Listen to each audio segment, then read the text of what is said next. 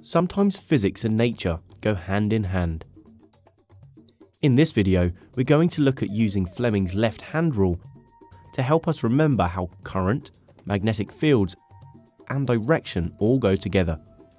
First, let's talk about the motor effect.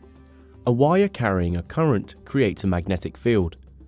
This can interact with other magnetic fields, causing a force that pushes the wire at right angles. This is called the motor effect. So magnetic field from north to south, the current going this way, and the force at right angles. We can use our left hand to help us remember what direction the wire is going to be pushed in. It's called Fleming's left-hand rule. With your left hand, spread out your thumb, first finger and second finger, so they are all at 90 degrees to one another. Your first finger represents the direction of the magnetic field, from north to south, so your finger is pointing to the south pole.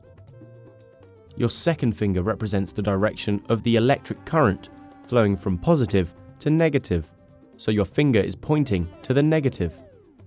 Your thumb represents the direction of movement. Try to remember it this way: thumb, movement. First finger, magnetic field. Second finger, current. Let's try using Fleming's left-hand rule to answer a question. Pause the video and see if you can answer them. For A, hold up your left hand in the current position. Magnetic field is going from north to south. The current is going in this direction, so the force is going up. For B, the current has changed direction, so you need to rotate your hand around.